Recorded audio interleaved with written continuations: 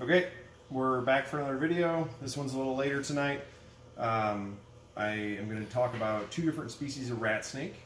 They are actually not the species of rat snake that I posted a picture of earlier. The two that we're going to talk about are semi-arboreal, and one is from the US and one is an Asian species. The picture I posted earlier, I really hope that people read the post and didn't just scroll through. It wasn't meant to be a clickbait kind of picture. That baby yellow rat snake decided to bite my wrist this morning. And that loud noise in the background is the iguana falling off of his perch. Teresa tried to cover him with a curtain and left one tiny corner open to where he could see us. So he was literally hanging off watching us and then just fell. So that's probably going to continue to be in the background. That little rat snake this morning, he's a baby, he's new to us. He's a male yellow rat snake, which is native to Florida, to go with the female that we currently have.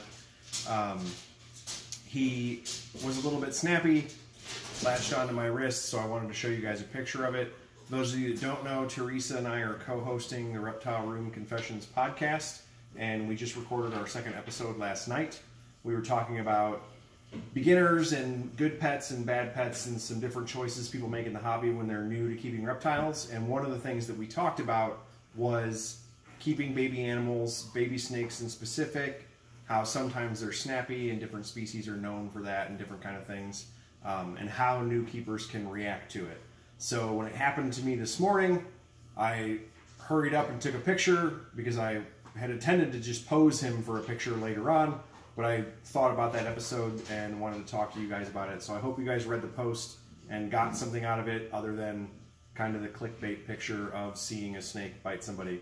One of the comments I saw before we came here to do the video was actually open wide and was trying to make a joke. That picture turned out to actually be a really good teaching point for the elasticity of snake jaws, because his jaw opened almost 180 degrees because he's so small that in order to actually get his top and bottom jaw on me, his mouth was almost completely flat. So if you actually do look at the picture in depth for more than just the surprise factor of a snake bite, there is stuff that you can learn even from silly things like that. I thought it was cool. He's a baby, they do that. I actually am the kind of person who scolds their animals and talks to them like they're little kids. So I was literally telling him no the whole time he was doing it. They can't hear me and it's pointless that I do that, but I just do. So he just kept right on chewing on me and then let go and I put him back. No harm, no foul. It's just kind of the nature of keeping snakes. So we're going to mess around with a US native rat snake and then we'll get out one of our really cool Asian ones.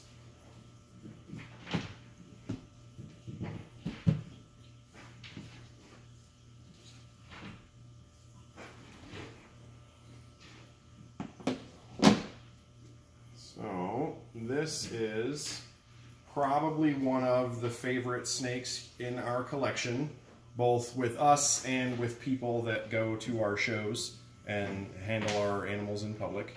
This is a Bairds Ratsnake. Her name is Birdie. She's an adult female, and I love their colors. If you actually look, I hope the phone focuses for you guys. If you actually look at the scales themselves are ringed in orange, and I don't know if I can get her to bend enough. Probably not. Her actual flesh in between the scales is colored. So as she moves and bends and twists and does all the things a snake does, sticks her face at you, you get that yellow along the neck, you get the orange along her body. That's her actual flesh. They are an amazingly colored snake. So they are native to the American Southwest, specifically the Big Bend area of Texas, and also across the border into northern Mexico. And they are like most snakes in that part of the country, in that the specific localities of where they're from can look vastly different. So in the hobby, you will sometimes see Mexican Bairds Ratsnakes, and you will also see locality Bairds Ratsnakes from the different parts of Texas, and they can look significantly different. One of the people that I follow online, his name is Andy Maddox. He has a Baird's Ratsnake that he routinely posts. It's a locality he found in Texas, and it looks much different compared to ours. And I really like following different people that keep Bairds so I can see the different parts, especially people that live in that natural area. They get to find a lot of really cool stuff. Field herping for U.S. natives is kind of a niche thing nowadays. It's always been kind of a niche thing, but it died off for a little while, and it seems like it's starting to pick back up, so people are starting to find a lot of really cool stuff. These are semi-arboreal, which means they are able to climb, but don't always spend all their time in the trees. Actually, a lot of people that seem to find them in rock cuts and climbing rock faces, which kind of makes sense when we're going to talk about the next rat snake, because a lot of rat snakes that climb are not necessarily tree climbers. There are a lot of cave-dwelling rat snakes. Cave complexes in Southeast Asia seem to be a really common occurrence. Vietnam is famous for it, and they have a lot of different kinds of rat snakes that seem to transition from trees to caves really well. And then in our country, it seems that we have a lot of rat snakes that transition from that scrubby, short, stumpy tree type of habitat into the rock faces and rock piles. And they use that same musculature, same structure. They're still very adept climbers. They're just doing different things with it. So no matter where you're at in the world, it seems like rat snakes have been able to do that tree to rock transition really well. I thought that was pretty cool. So you can see her belly is pretty neat because it kind of does the orange up the sides, and it gets very shiny. I focused on the window. Oop. And I slipped because you touched my hand, Birdie.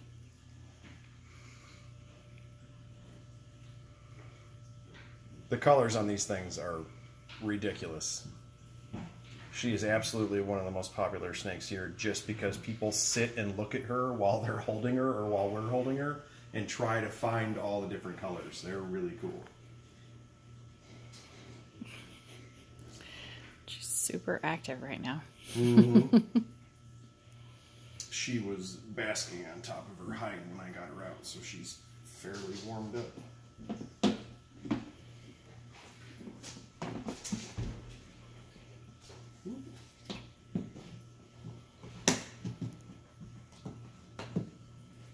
So, box that the Baird's Ratsnake was in, right? This is the exact same style of box and same size, all right? This is a beauty snake. He came in through the rescue.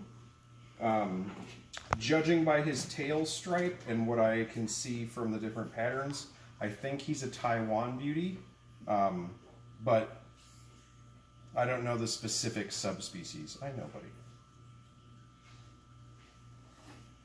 And he was actually full on asleep, so remember, same box, different snake, right? So this is a beauty snake, and beauty snakes are native to Southeast Asia. And they have a number of different subspecies. There's Chinese, there's Taiwan, there's Vietnamese blue beauties. I got you. Here, is that better? There you go. So because he's semi-arboreal, he's not quite as adept of a climber. So he was kind of winging that tail around looking for something to grab a hold of. And then when I put him down on my thigh, he was able to grab a hold by my knee. But he did kind of need that guidance. He can't just pull on the tree like some other fully arboreal snakes. So nice big eye stripe. Now that it's down below the table, you guys can't see, but he also has a very large tail stripe. And then similar to the Baird's rat, if you get close to his scales, they are actually ringed in white instead of orange. So each of his tan and gold scales actually has white all along the edges. So as he turns, that's the color you can see. I know you're trying to pull on the box. But Oh. Significantly larger, right?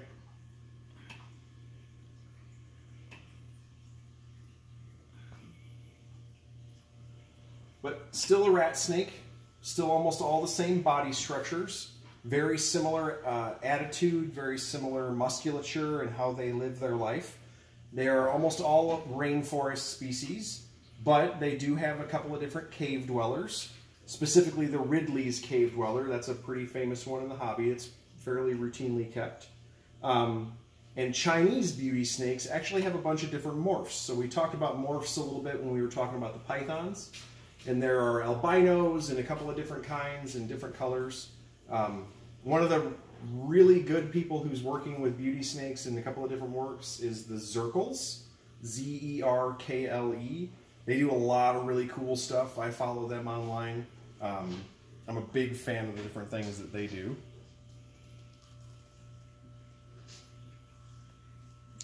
You got dust on your face.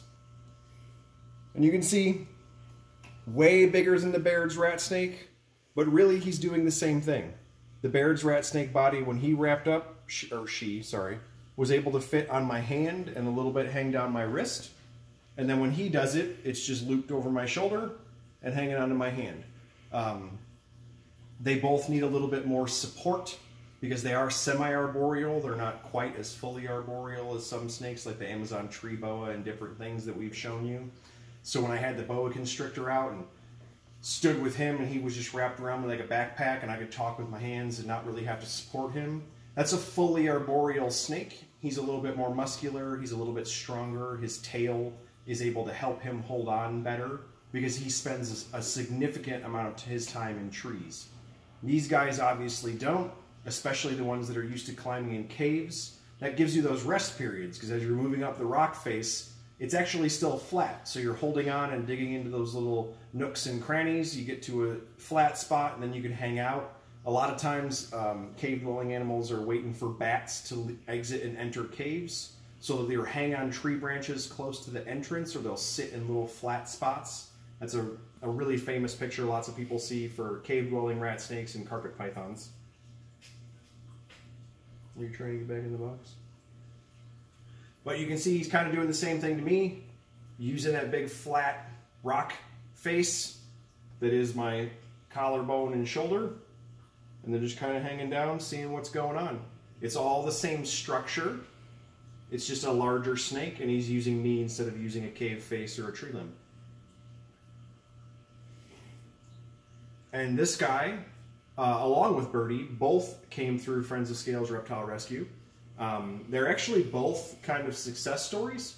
A lot of times when things come into a rescue situation or an adoption situation, people think of them as being sick or maybe abused or neglected or some negative connotation. These snakes, along with a few others that we have, came into the rescue through good circumstances. It was keepers that had kept them through to adulthood, had taken care of them wonderfully, and then had life situations change where they simply weren't able to keep the animal any longer. So it wasn't anything negative on the keeper's part or on the animal's part. They were healthy. This guy is humongous. He obviously had a great life. He came in very well fed, very well adjusted. Birdie was the same way. Came in as an adult, great colors, super good personality, great eater. It was obvious that they were well taken care of. It was just a life situation thing that caused them to be relinquished. So it ended up being a really positive spin to the rescue adoption thought process for reptiles. That unfortunately isn't really the norm when you talk about rescue animals, but it does happen, and it's really cool that we get to show people examples of that. So there's your plug, Erica, if you're watching. But they're really cool. I never really thought I would have an adult one. This is the kind of species that you see at trade shows and stuff, and you usually see babies and you don't ever really see the true monsters, and you kind of read online or you see pictures in National Geographic and things, and it's like, oh man, Asian rat snakes can get really huge. It'd be really cool to see one or have one or hold one. And it just doesn't happen as often in the hobby, I think. People grow up and get their own reptile collections, and they kind of taper it back a little bit and maybe get a smaller species or something that's a little easier to take care of. But to have true giant ones is pretty cool. It's a really awesome thing to be able to hold and interact with. And of course he has dust on his head because we're trying to feature him.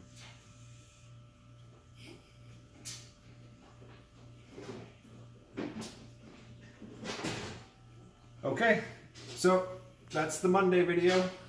Hope you guys are doing good as we continue the shutdown, lockdown, and we will see you tomorrow. All right, bye.